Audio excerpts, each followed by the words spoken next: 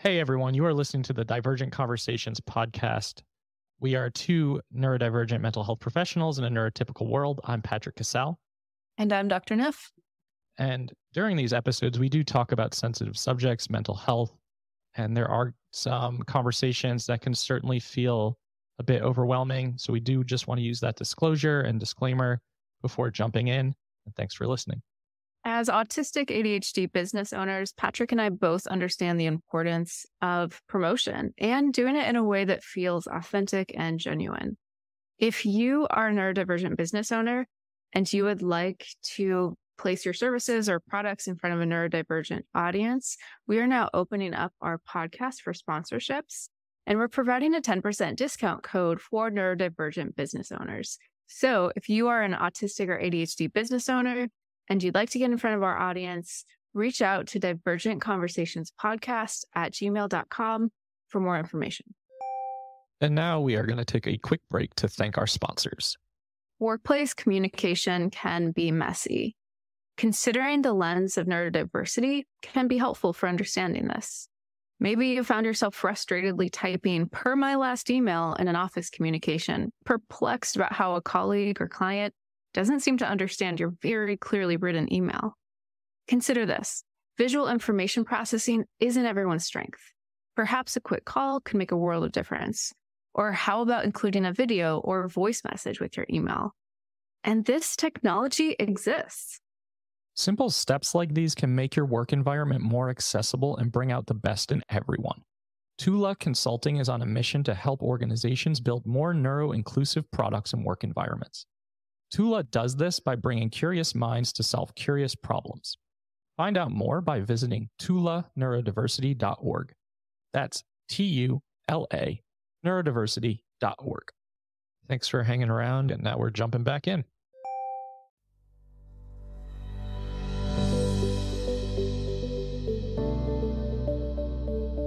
Well, welcome back to segment 3 of our Ask a Neurotype series. We have Amanda here for Ask an Autistic, which I'm so excited about. First, just huge disclaimer, we are asking one person about their experience of their neurotype. That is not a global statement on everyone's experience. So with that, I'm really excited to introduce you to Amanda. Amanda and I have worked on a few projects together. She just released a fantastic book, Low Demand Parenting, and she's really active in the neurodivergent-affirming parenting world, especially for PDAers or anyone wanting to learn how to parent in a low-demand way. Amanda, do I feel like I captured that right? Yeah. Or what would you like to add, I should say?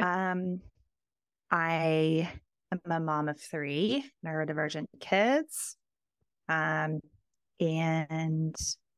I discovered that I was autistic some point in my 37th year.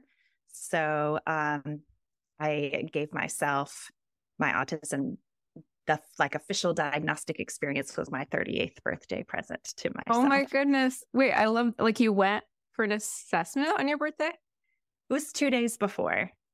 I love that. I love my that birthday so is much. on a holiday. Did you make a cake, "Happy Birthday, I'm Autistic"? Because that would have been amazing. The truth is that I was super ready for the assessment. I had self-identified for months and gone through a full diagnostic process for one of my kids where I was check, check, check of all the boxes, but it's still getting the official diagnosis sent me into about a 2-week swirl brain cloud where I wasn't really very present or celebratory. I was just communing with the younger parts of myself and feeling a lot of self-compassion and grief. So I think the cake part came about 3 weeks after the diagnosis when I was ready to say, "Hello world, I'm autistic." Yeah. Oh my gosh, there's so much I love about what you just said, and my brain's first you in so many ways. One, just the combination of grief and liberation and how that is such a common experience. I also love how you dropped parts work in there, which Patrick talks about all the time. I think it is so healing, especially in that discovery process. And Yeah, I was also 37. I feel like I keep seeing, maybe it's like confirmation bias, but I feel like I see 37 pop up a lot as a time of identification.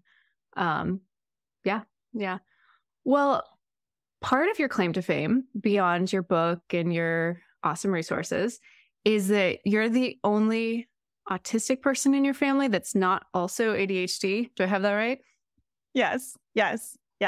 And some of my family members are very ADHD forward. Like that's kind of the leading edge of how they move through the world. So I feel like not being ADHD in a way is a big part of what kept my wider family from knowing I was neurodivergent, because they were like, well, clearly you don't struggle because we are all struggling and you are over there just fine. And it made it harder for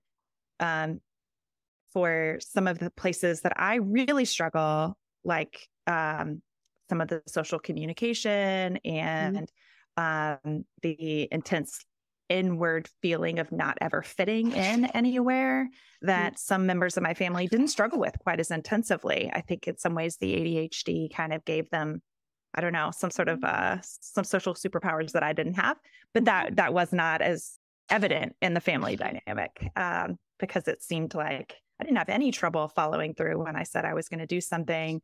I was incredibly detail oriented. I never lost the thread in a conversation. And those were many of the biggest skill gaps that the people around me were struggling with. So they were like, man, Amanda, she's as neurotypical as they come. Like, nope, just not ADHD. Well, that's so interesting, because what you're describing is intact executive functioning. And so how with that, the autism could go missed. I just want to jump in real quick though, Amanda, because that's kind of what my experience was like too.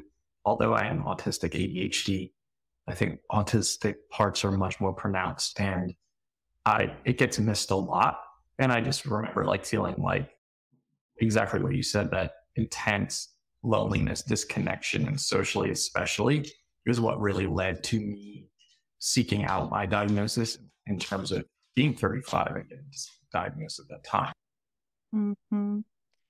Yeah, I agree. And it's sometimes people talk about like not having the rule book to other people, feeling like the key to unlocking connection was always missing unless I contorted and chameleoned and performed, like became somebody else. And that I could, it felt like they were always one. It was one option or the other. It was authenticity and loneliness, or it was connection and betrayal of self.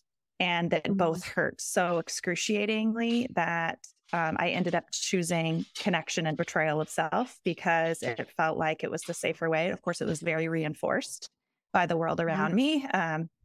Masked Amanda was very well liked. And so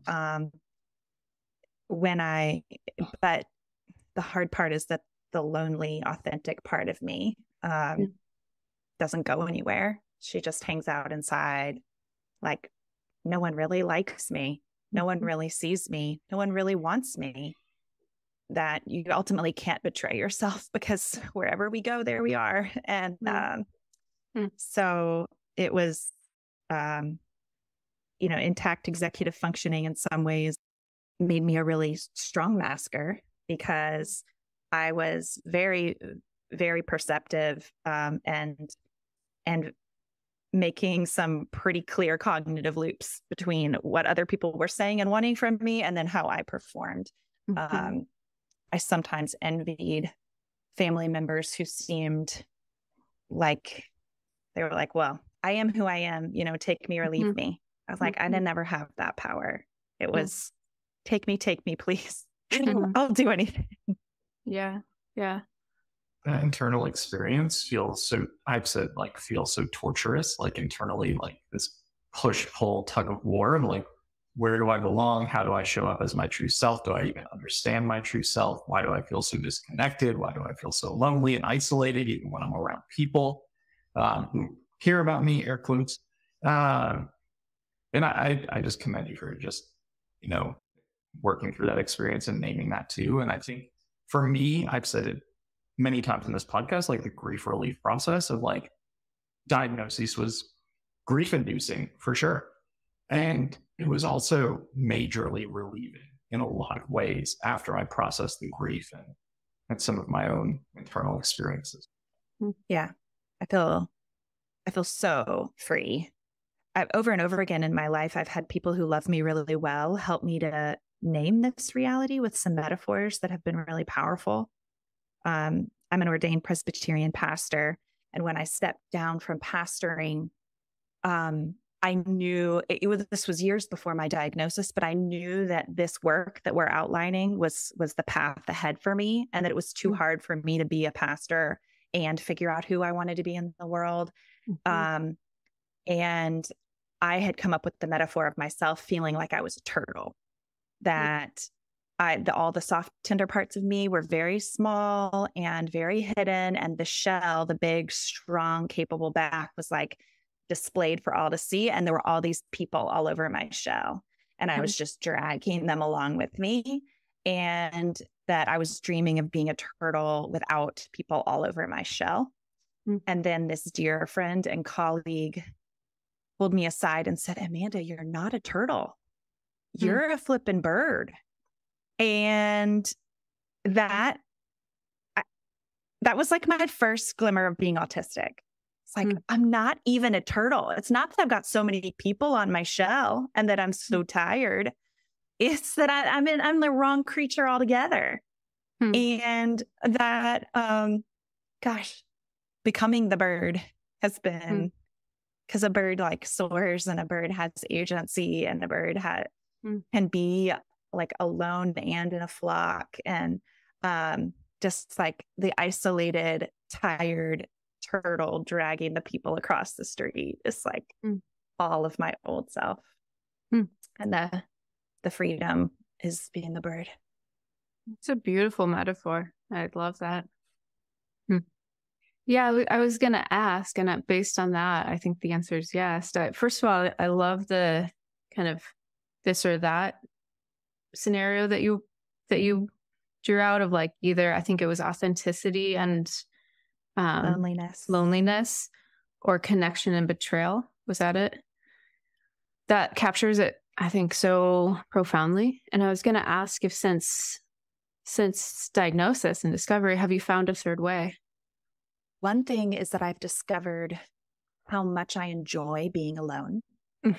So I have recovered loneliness, that loneliness is actually still bound up in ableism.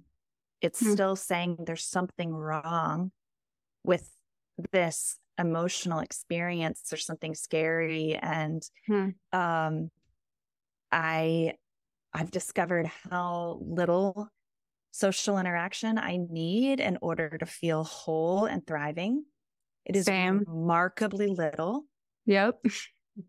And that doesn't then make me like a loner, a social misfit, like all of these labels that are put on people who really just have a very small need for social interaction. Yeah. That it fills me all the way up. I'm all full. Yeah. And I feel so good. And I really only need one friend that I see every couple weeks for a short period of time, relatively. Yeah. Yeah. I love that. About that. So my third way is like, maybe it's a healing and a recovery of that earlier self. It's not necessarily, I guess it is a third way. It's saying loneliness is really not loneliness. It's being honest about what fills me up and then choosing those things wholeheartedly without label or judgment. And then recognizing that being full of myself is actually how I feel most connected to the world. That my primary connection to me is actually what makes me feel so vibrantly alive. And that connection to other is quite secondary for me.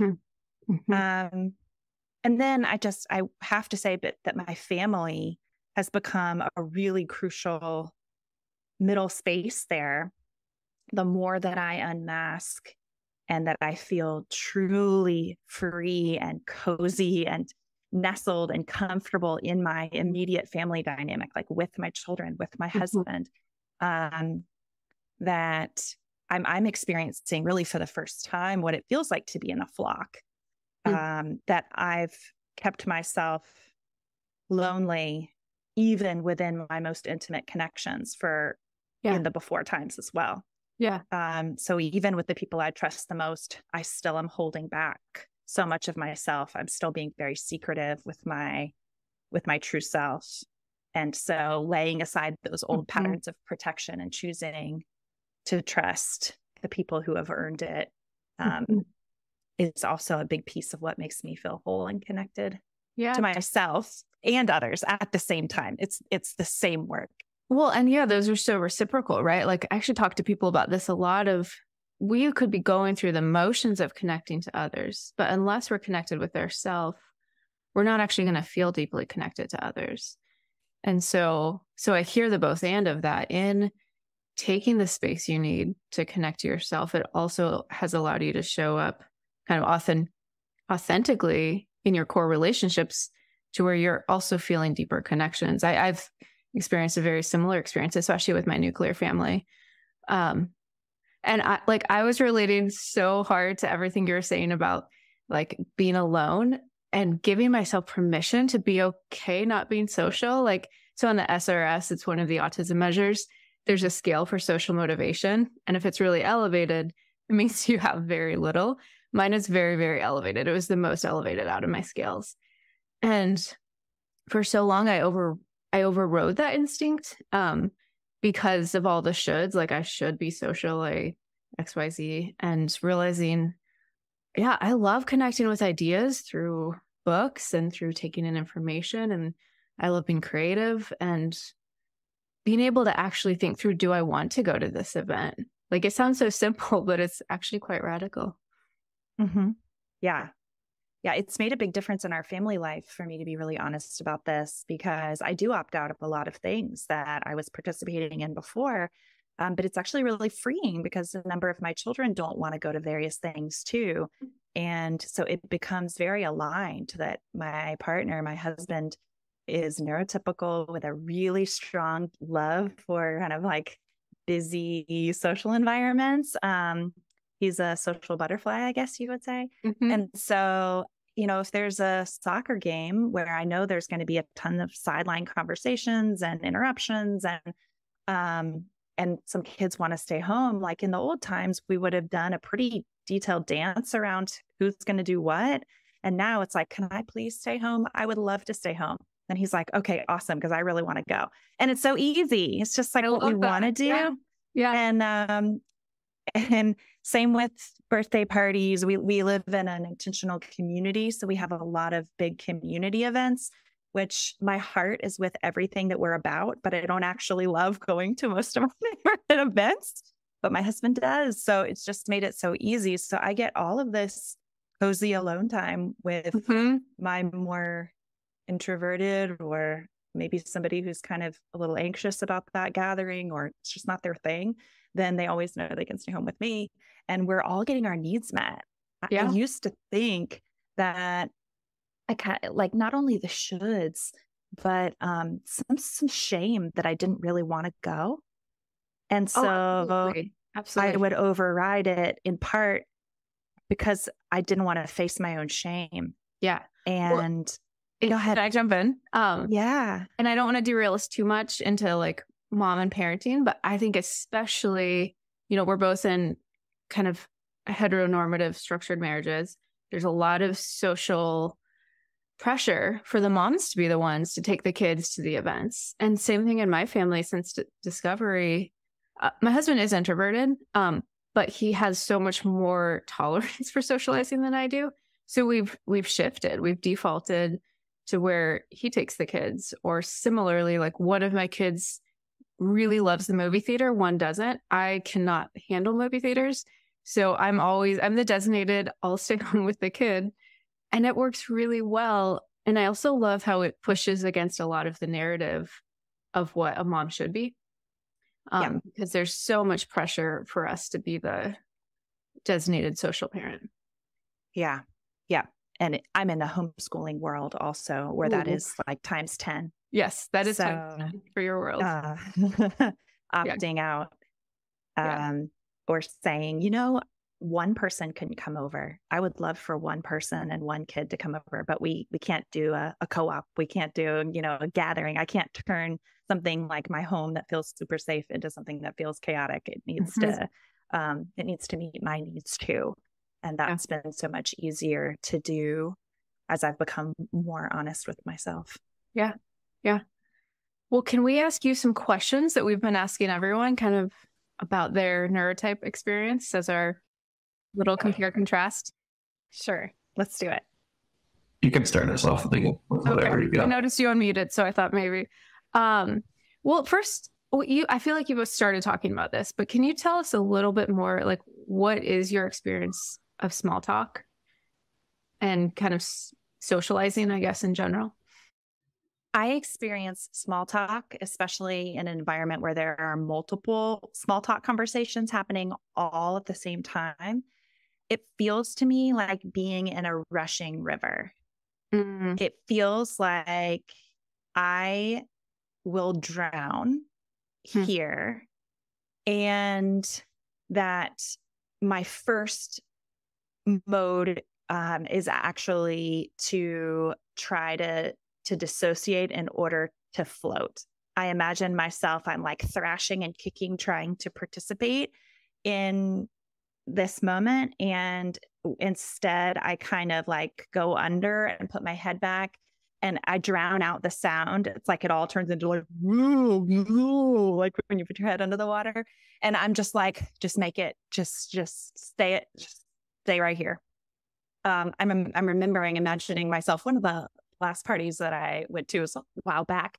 And I usually cling pretty tightly to my partner in these environments because of that drowning feeling. It's like, you're the only person here that I feel like I can anchor to.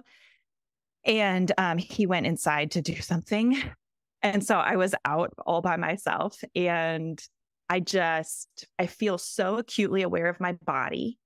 Like I turn into like a reptile or something like that. And I sort of start to slowly move away from the conversation that I'm a part of. Like, maybe if I just like take tiny steps away, I can extricate myself from this. And so I eventually went and sat, and there was like a bunch of people chatting, and there was one table, and I went and sat at the table by myself and just ate. I just like shoveled food. And my husband came and found me later, and he was like, "Do you need saving?" And I was like, "No, I'm okay." And he said, "Well, there's a person over there that is interested. I think they study autism and medical care or something like that. And like, do you want me to introduce you?" And I was like, "Yes, that would be great."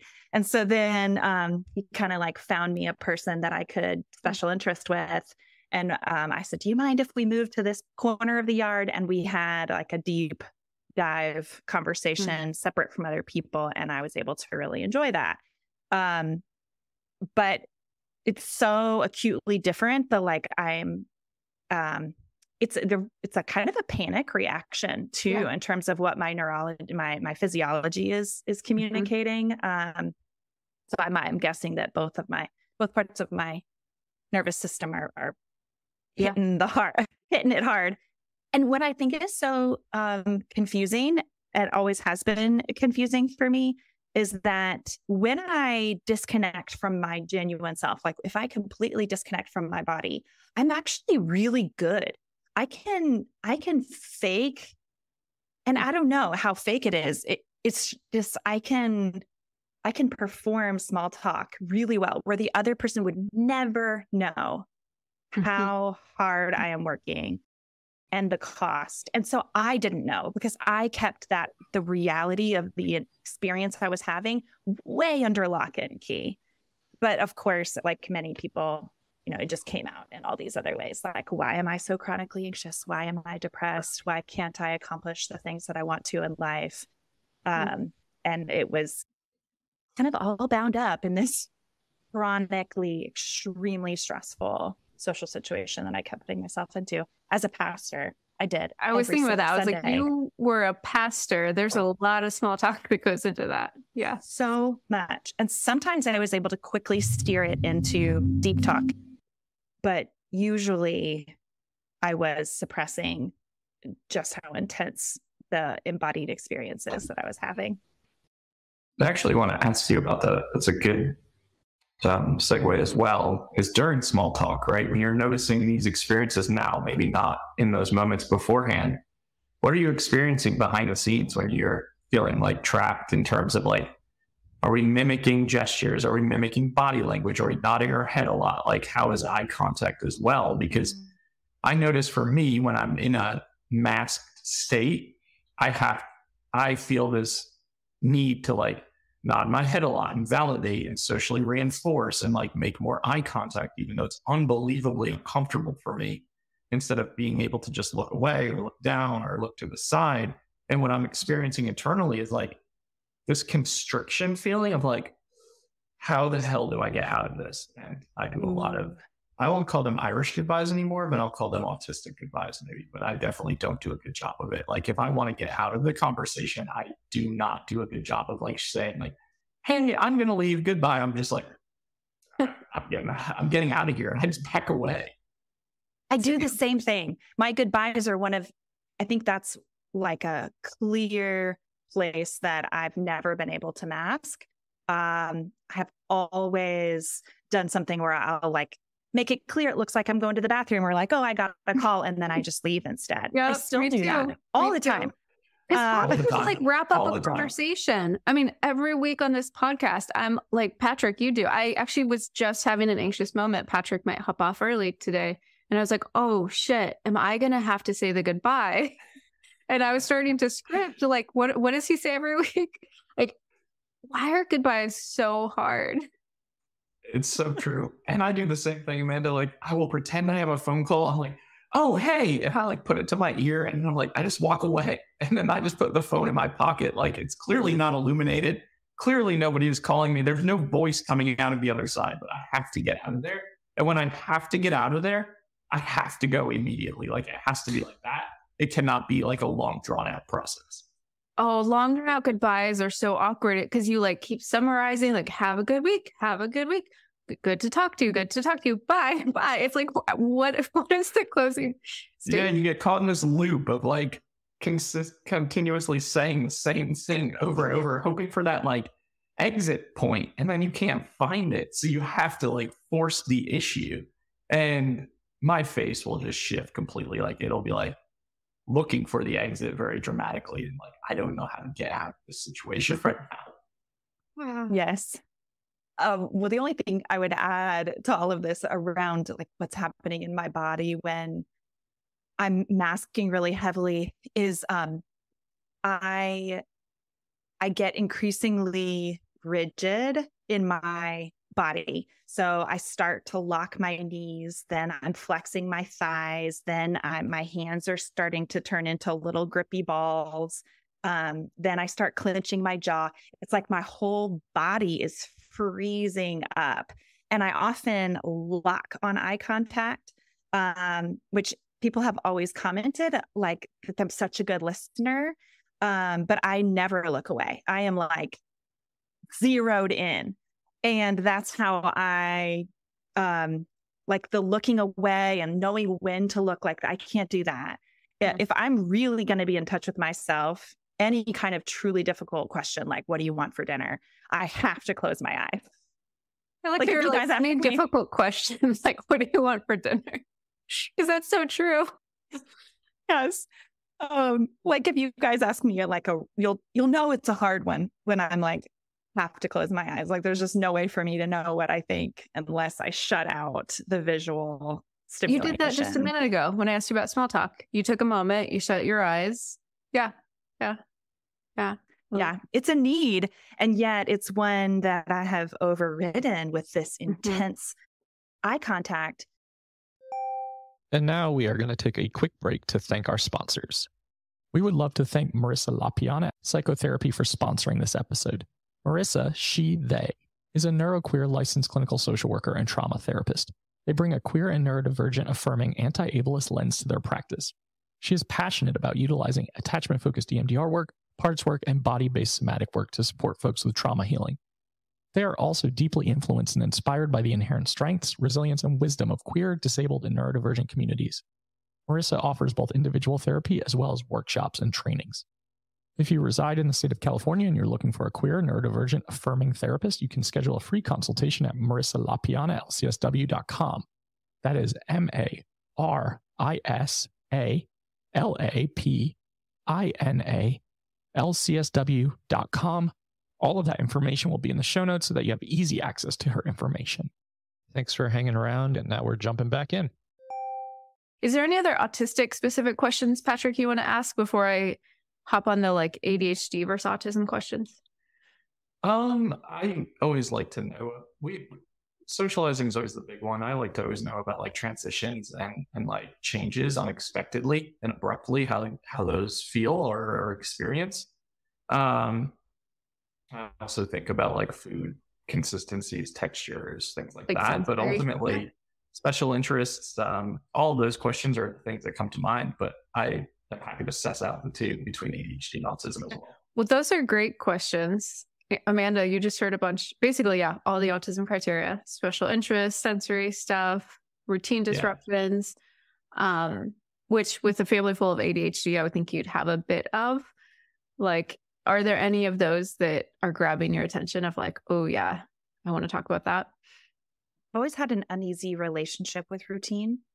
I always craved it as a young person, and I would generate a lot of very rigid routines. But in a family of ADHDers, it was really difficult for us to ever stick to any of them. And so I created an idolized persona of myself where I am very consistent and routine driven. And then as I've grown into myself as an actual adult and not the fictional adult I thought I wanted when I was a kid, it turns out that I actually much prefer to have free and open time where I can move through it without a sense of how it is supposed to be. That actually scripting my own day and following a regimented order is more of a stress. What do they say, that the autism criteria are actually autism stress behaviors? Like, I think that that is actually a stress behavior for me and not actually a safety and flow need. And that if there are too many things expected of me, then I need that produces stress. And then I get very regimented on how I will do all of those things. But when I do what I do, which is drop all those demands, release the expectations, and do the proactive and deep work around restoring a sense of flow in life that actually works for me, very few externally driven routines. I'm very much in tune with like, ooh, what do I feel like doing right now? What might feel good to my body? And that, but I think in a way, because I'm not ADHD, just kind of get to your bit, I don't have quite the same sense of time blindness. Like, I don't lose myself in quite the same way. And so I feel like I'm able to follow the flow without it completely derailing like the things that I want to do with my day. Like, I can hold the kind of loose agenda and follow my flow and feel like it'll probably all get done. Like, that's a thing that I can have confidence in, which I think, and I've never been autistic and ADHD, but I think it's hard to feel that sense in yourself. Like, I can do these things if I just follow my flow. That's so interesting, because I've always thought of this as hyperfixation, but maybe it's more hyperfocus. I have a hard time I'll create a structure for my day or a to-do list, but then what will often happen is I'll end up spending like 8 hours deep in a workbook when I like set out to be like, I'm going to do 3 hours of admin, email, like charting, but then I'll get into a project, get really focused. The day has gone by and I have no inertia to go do the boring things. But does that happens to you less? Like, if you're like, I'm going to do these things today, you just do them? I only, so like yes and no. I can only do 3 things in a day. Mm-hmm. And sometimes more. And it depends on if they're hard things. Like if I have to call and make a doctor's appointment, it's one thing it's just one. Oh yeah. Yeah. That's it. Yeah, it is. And I know a lot of people talk about like, you kind of sit around waiting for 5 hours and then you do the thing and then you decompress for another 4 hours. Like that is actually my real life. I am spending a lot of that time, with my children, and it's not empty time, but I'll only do one hard thing a day. And I think that's in one of the ways that I am autistic, in that sometimes my capacity for those challenges is pretty limited, but I can find a time in my day when I will want to do it. Like that's how I feel about daily tasks. Like not every day do I find a time where I want to wash the dishes, but almost every day at some point I want to do it. But if I say I always do it first thing in the morning when I wake up, and then I don't want to do it at that time, that can really throw me off. So I'll just say, like, pay attention to yourself. When do you want to do it? When is it the right match for energy? I love that. I do a ton of that, of like, I have tasks, but then I pair it to my energy, because my energy is all over the place. Sometimes it's physical energy, sometimes it's cognitive energy. And so that's been probably one of the biggest accommodations, or the best accommodations I've given myself, is to create enough space in my life where the tasks can pretty much pair with the energy. And I love that. Back before, like, that created a lot of strain and stress in my body when I was like doing a task that was in conflict with the energy I had. Yeah, I agree with that. And a lot of times I would be doing it out of somebody is putting a lot of pressure on me to do the thing. Like, you really need to do this. You really need to do this. And that just increases my stress and resistance to doing the thing. Absolutely. And so if I feel a lot of stress, recently I got a computer a while back, and I really needed to get AppleCare on it because we have so much issues with broken technology around here. And the harder my husband reminded me to do it, the less likely I was to do it. And guess what? I never did it. And then it got broken, and he was like, "Did you do it? Like, I really wanted you to." And I was like, "I know, I didn't. I really didn't." And then I felt really terrible. Because like he tried his very hardest to get me to do it. And I started to like, maybe I don't deserve a new computer, this was my fault. And I really appreciated the way that my husband pivoted. Maybe this is a good example of what it looks like for the people in our lives to be accommodating. Because he was like, it's okay. Like, this is one of the costs of having a disability that people don't see. And it's okay. Yeah. You couldn't do it. And next time we'll put it in my name so that I can do it for you. That asking you to do it was too much. Because sometimes I can tell right away that the task is not like at some point my energy is going to match this task. Like, my energy will never match this task. Yeah. That's how it was for me with the AppleCare. Like, I was never going to get it done. Yeah. First of all, I love that as a response from your husband. That's really beautiful. I've mentioned similar stories with my husband where things that are expensive that I like start having so much shame about, where he stepped in and be like, "You know what? That's part of your brain. You also like use your creativity in your brain to bring in income." And there's like I had the other day, I realized a pretty significant oversight that cost my business quite a bit of money. And how you've seen I don't know if you've seen those reels of like the ADHD tax for personal life. I was like, oh my gosh, if I applied the ADHD tax for my business, it is substantive. This is part of our brains. It's going to happen. But that's actually pivoting me to a question I wanted to ask you, which is around the interest-based nervous system. Because I've gone back and forth on putting that in the middle of my Venn diagram between ADHD and autism. Yeah. But part of what I heard in that was it was hard for you to get yourself to start that task. I'm curious, does the interest-based nervous system, so that idea that if it's outside of an area of interest or urgency or novelty, that it's really hard to get started. Does that resonate with your experience? Just say those things one more time. I just need to feel them. Interest, urgency, novelty. The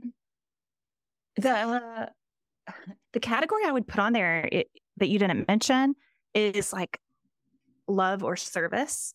Like that is what enables me to do that. This is my theory. Well, actually, my theory is much colder than you. My theory was that if you add duty to it, then that's the autistic experience. That duty, but I love how you put it in more relational terms of service, and that is very motivating for autistic people.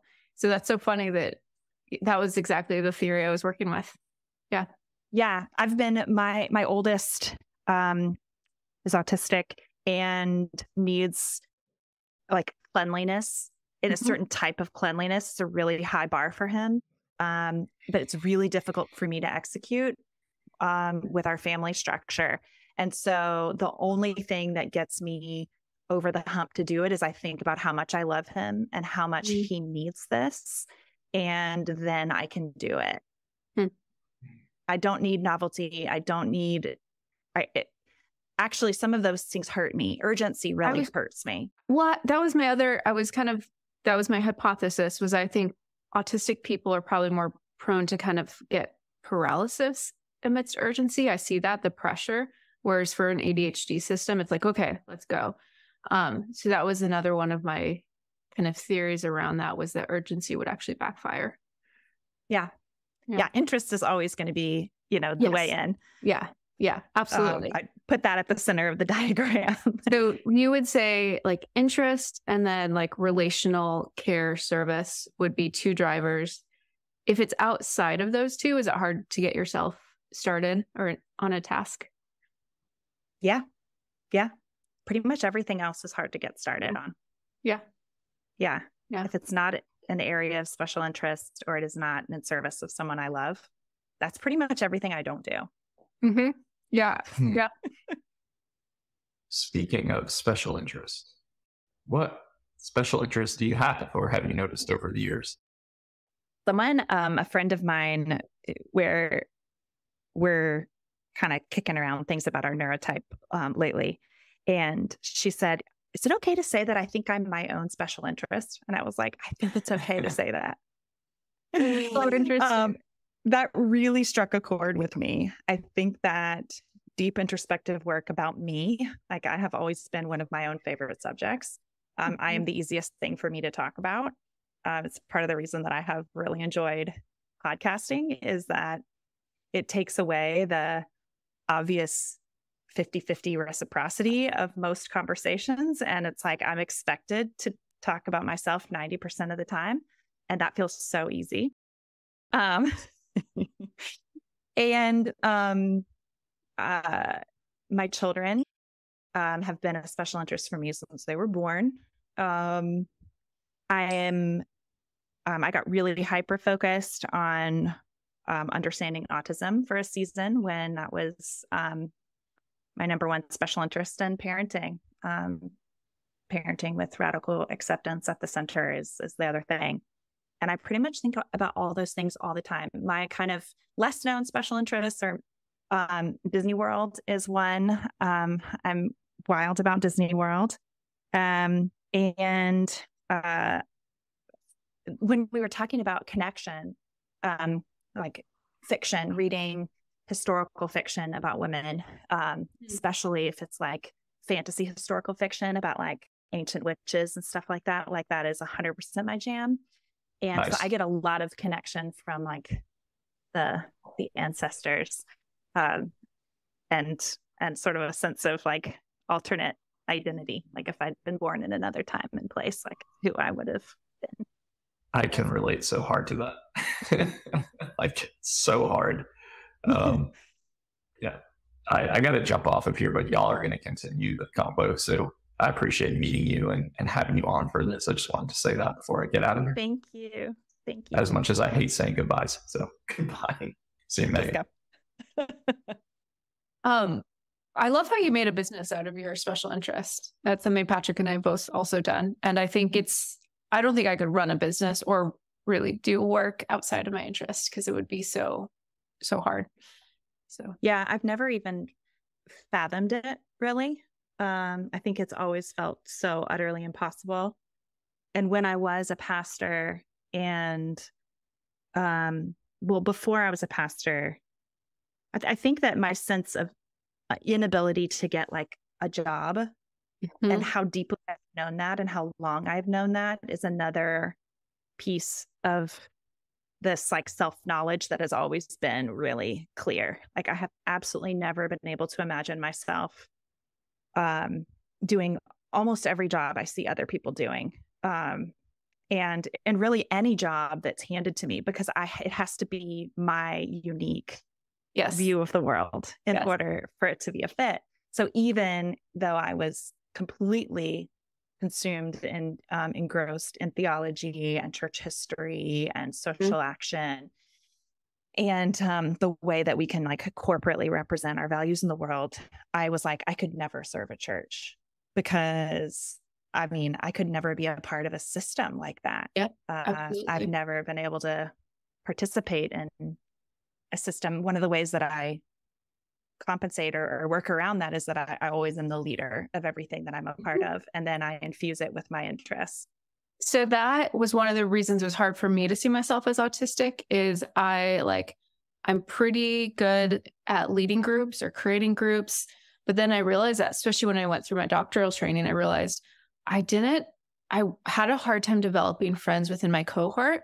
But what I became was like, my supervisor or mentor called me like the TA extraordinaire. Like I would TA all the classes, I would lead groups, and I could mentor people. And again, that's not a reciprocal relationship. Therapy is not a reciprocal conversation. I mean, to some degree. And so I found myself in these roles where I could like kind of hide the reciprocal aspects that were harder for me. So yeah, it's interesting. And I also did seminary. We've talked about that. And theology was a special interest of mine for a long time. And I thought I was going to become like a Hebrew scholar was my first goal, which would have worked well, right? That's reading and research and writing and teaching, which is not very reciprocal. But yeah, church would have been hard for me too. Yeah. I've also gravitated to those kind of roles where I'm in deep connection with others, but where I'm playing a specific role in their life, that I find it easier to be, again, to use the parts work, like I'm choosing only one part and occupying that, but like being the fullness of me is harder. And so I could be teacher Amanda, or I can be sort of pseudo therapist Amanda. But all of those are pretty narrow slices of me, and that's what enables me. And they're non-reciprocal relationships. Usually where I'm in a giving role. Although I can sometimes flip it where I'm in the exclusive teaching role. I'm also good at that. When you're teaching or you're coaching or you're on a podcast. Yeah. That's actually one of the reasons I think a lot of people that go unidentified is like when we're in the helping role, it's still a non-reciprocal conversation, but people aren't expressing concern about that. And so, we go under the radar, under the autism radar. Yeah, exactly. People like a good helper and a good listener. Yep. It's very reinforced as well. And so you become more and more that role as people are like, wow, this is you. You're just so this. And you're like, oh, this must be me. This is just so, but it's really a very, very small.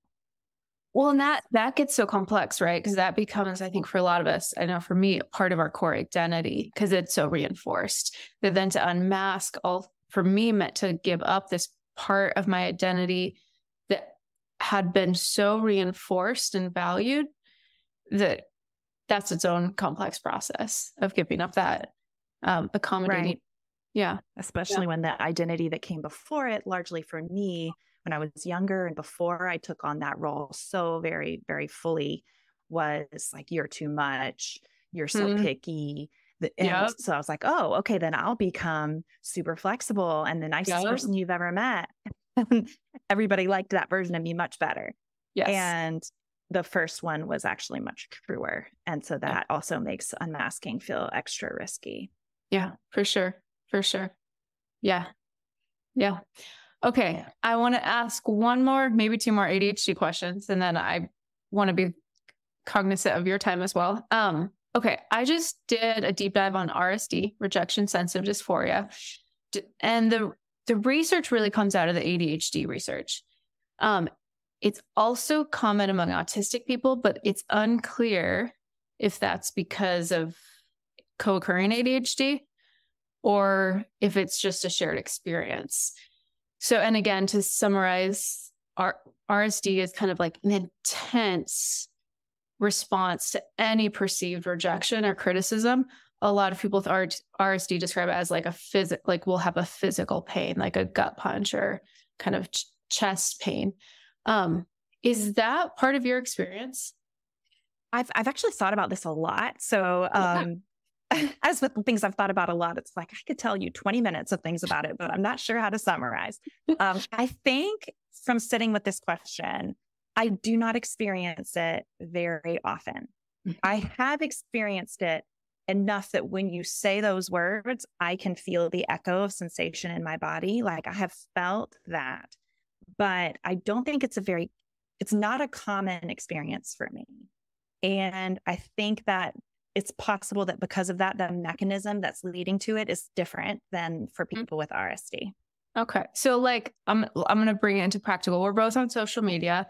I'm at a point where like every time I open the app, I have a stomach ache. Like I actually struggle to open the app because of like, if there's a negative comment on a post, I will think about that all day. And it might even carry over to the next day. Like last week, I had a Venn diagram that there was a lot of dislike of the Venn diagram I put up. And I like that ruined my day. And I hated that it ruined my day. And then I like hated that it, those spiraling emotions. You're on social media. You also, I imagine that some of your posts don't get all love because these are controversial topics. When you have a negative comment, what is that experience like for you? My primary emotion is shame and hide and never show up again. I want to withdraw and retreat. Yeah. And so one of the things that feels good to me in that is, I have like a little thing that I say to myself. I say, I'm just a mom in North Carolina. It's like, I try to remember, I'm just another human. Yeah. And it's a way that I also remind myself that I don't have to be anything. Like my identity is not what's out there in the world being judged. Like that resides with me and me only. And also just like a little, like I can always quit. Like I can always just stop being low demand Amanda and just be a mom in North Carolina. Like I'm not stuck. Sometimes I will get into like a pretty lengthy argument with the person inside of my head. Yep. I don't love that because I'm giving them a lot of real estate in my head. Yes. And I really don't enjoy doing that. Yeah. Something that I really like to do that is like kind of celebrate that like my ideas are big enough that people don't like them. Yes. Because I have aimed to be likable my whole life. Like that's been the sum total of my energy in the world was like, please like me. And so sometimes I can bring it around to myself and be like, wow, like you're something. You're something and you're someone. And so people aren't going to like it. But like, that's my goal. I've been trying to do that. Yeah. So it can help me to, so I'm not really answering your RSD question. It probably is though, because if I'm able to pull all of these mental resources in the moment, I'm probably not spinning out at quite the same rate as other people might be. Yeah. So the big, like kind of one of the, like the litmus tests that I use is, so for normative rejection sensitivity, right? Which this is like, makes sense from an evolutionary perspective. It's proportional to the criticism. For RSD, it's out of balance, right? So like your ability, it does sound like it stings, and then you have an ability to come in and self-soothe. And then like, yeah, how long does that process take till you've released it and it's not like in the back of your head? It can be as quick as like, as a kind of a like 5-minute. Oh my wow, God. That sounds really so hurts. nice. Okay. Yeah. Like, yeah. I'll go swing or something like that, like some kind of intense body movement, and it'll move through. Sometimes it takes a couple of hours, but I can usually flesh it out with some really vigorous play. I usually have to get really immersed in like some other part of me in order to release it. Yeah. Yeah. Usually a playful self. Yeah. Yeah. Yeah. I've been experimenting with like reducing how I'm on social media, or I have played around with just leaving, but I don't think I will. But partly for exactly what you said about like the mental real estate of, I don't want that being the thing in my head. But your experience does sound a bit different than mine in regards to like how long it lingers. I do a lot of that self-talk too, but it's like I have to keep doing it because it'll keep coming back. And so it's the releasing takes a little bit longer for me. Oh, I'm sorry. That sounds hard.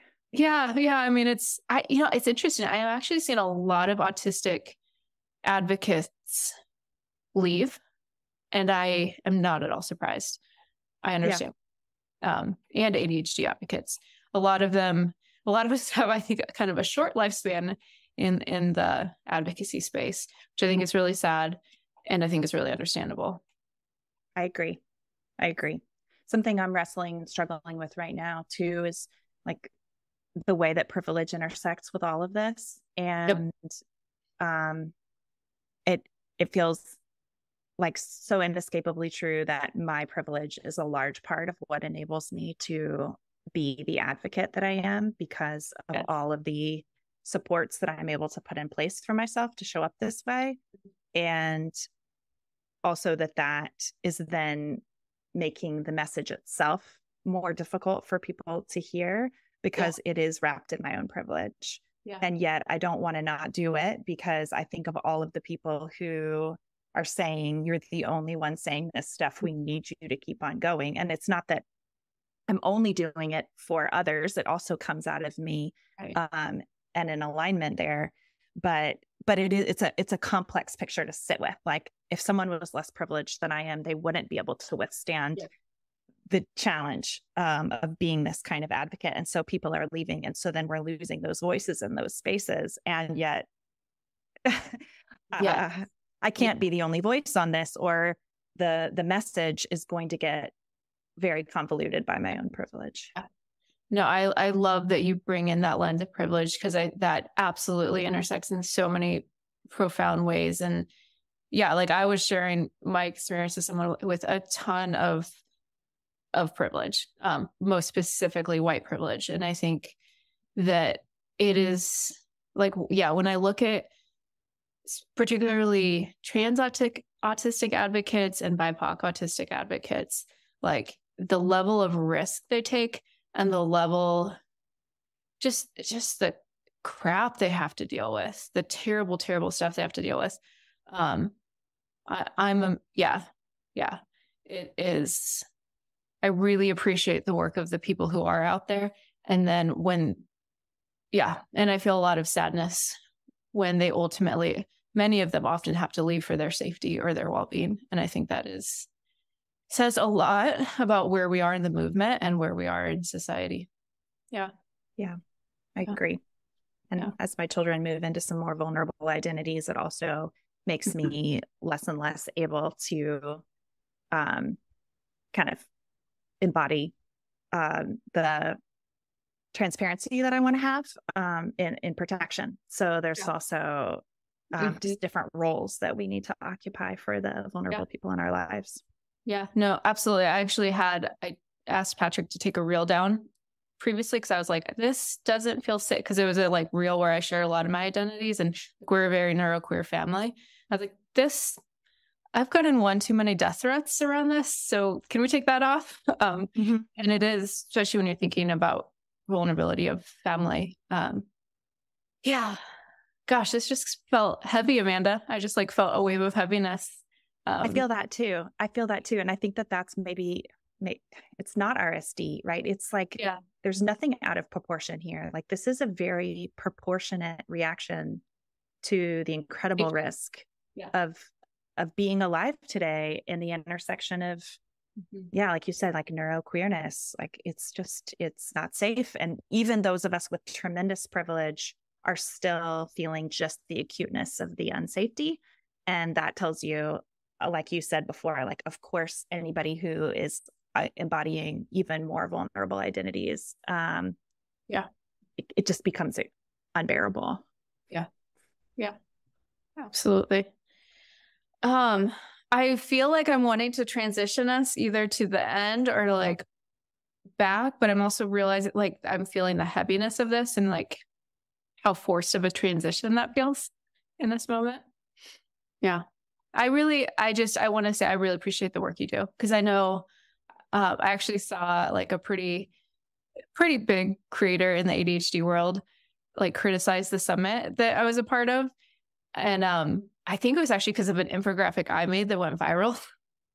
And then they were conflating it with permissive parenting, which is a really shallow understanding of low demand parenting. And I was just like, oh my gosh, like, it made me really thankful for the work you do. Just realizing how I'm sure you get a lot of people who are like getting a 2-second bird eye view of what you do and making a ton of assumptions. And I've had so many people who typically are on my email list and they've heard about your resources are like, thank you so much. Amanda's work has changed our family's life. So I really, really appreciate that you are showing up, even though it is a risk to our safety. And it does take a lot of spoons and a lot of our resources. Yeah.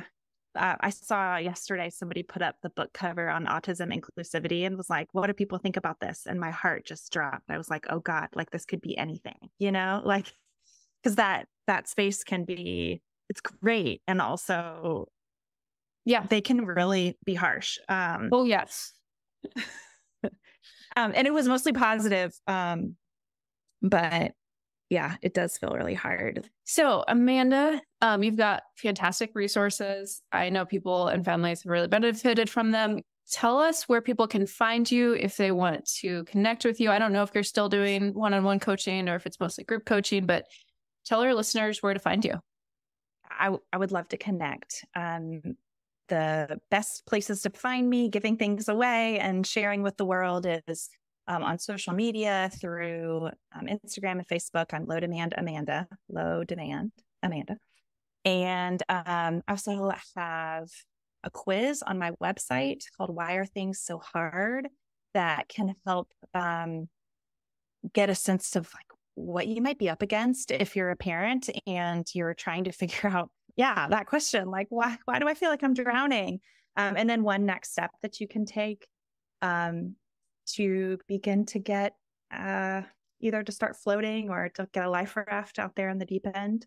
I also love to share in groups in deeper ways about this method and about learning how to take care of ourselves, and caring for neurodivergent parents is a real passion point of mine right now. So I'm running group coaching, and I'm just starting in the next month a mastermind group that's going over 6 months with live retreats where I can get off of the computer and into real face-to-face connection with other people, and really designed around deep care for neurodivergent moms in particular.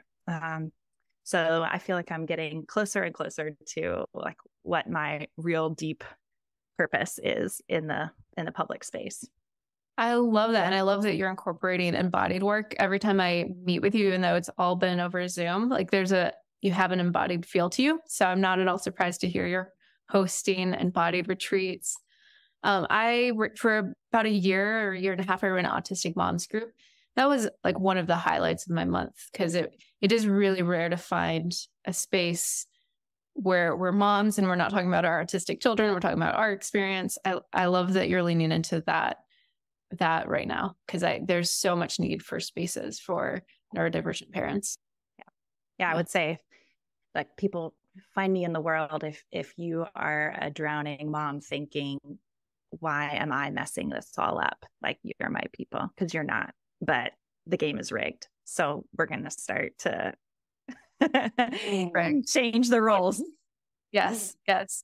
Well, Amanda, thank you so much for coming on. I think sometime we'll have to have you on to talk about the work you actually do, which is like low demand parenting and caring for neurodivergent parents. So if we do, I know people have been asking for a parenting episode. So if we do a parenting episode, we might have you back on if you're willing. But thank you so much for being our representative autistic person without ADHD.